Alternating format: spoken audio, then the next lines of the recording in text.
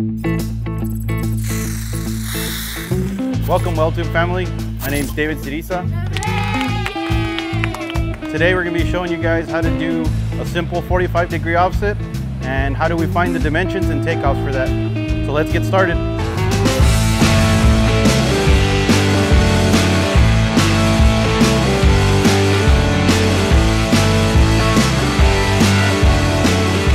Alright guys, so here we have a 45-degree offset. It's a simple 45-degree offset.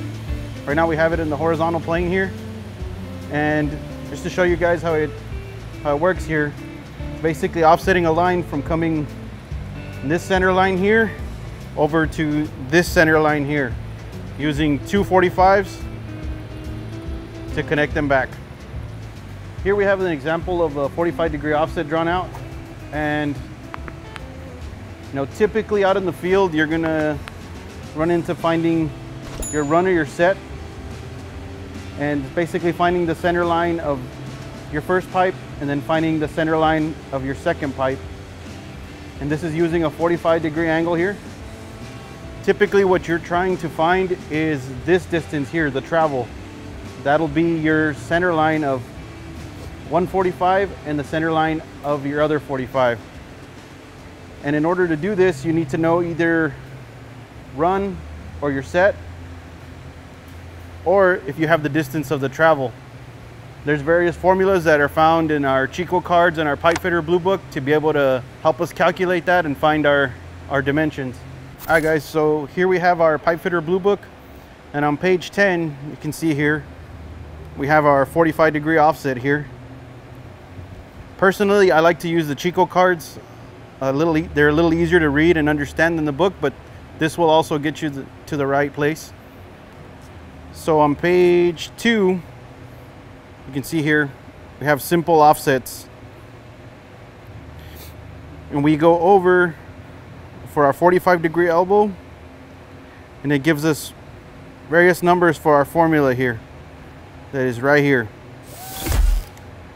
So depending on which dimension we already have that's known, either our travel, our set, or our run, we can use these formulas, multiply them, and that should give us our dimensions that we are needing.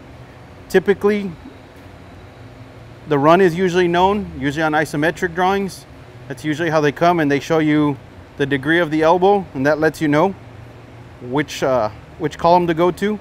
It also does have for 60-degree, 30-degree, and 22.5. But right now we're just going to be working with a 45-degree elbow. So we are going to do a formula using, if we know our run. I'll show you guys how to find our travel here, and then how to do our takeoffs for our 45s. Here we have our piping. See, this is going to be our run here. So this is going to be our center line here on this line. And we also have our center line here on this line. And what our run is going to be our dimension straight across from this center line to this center line, basically in this motion here. So I'm going to go ahead and show you guys what that looks like there. And that's what we mean by the dimension being straight across. And we had a run of 33 and 13/16. All right guys, so we're gonna go ahead and figure out this offset here. I have a dimension here of our run, which is 33 and 13/16 inches. And we are going to go ahead and do our formula.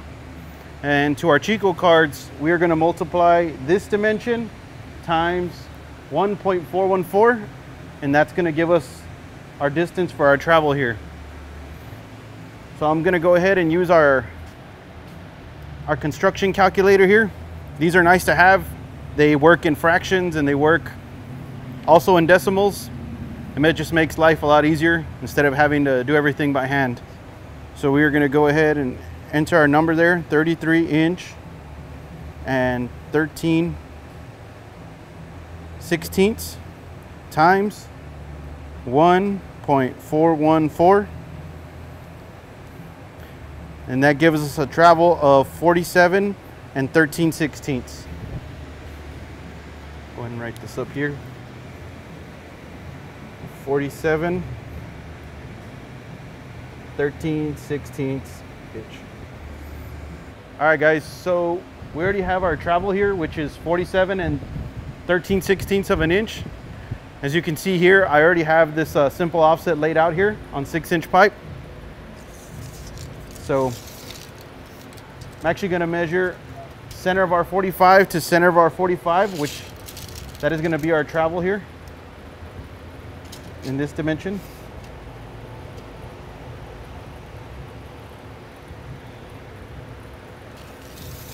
Okay, so that is going from center to center. So in order to find our actual pipe size, we are still going to have to do our takeoffs of our 45, one for this side and one for this side.